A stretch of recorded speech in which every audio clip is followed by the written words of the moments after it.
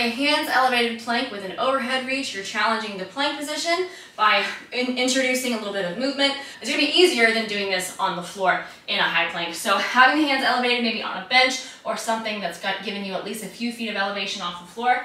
Hands are underneath the shoulders to start with. We're gonna send the legs out nice and long. Since this does kind of move into a single arm plank, you're gonna have a little bit of instability. So you might wanna have your feet out wider if you're not sure of yourself. Try to maintain a nice and stable core. Reach out one arm and then the other. As it gets easier, you can maybe try with the feet closer together, or you can increase the number of reps that you're performing.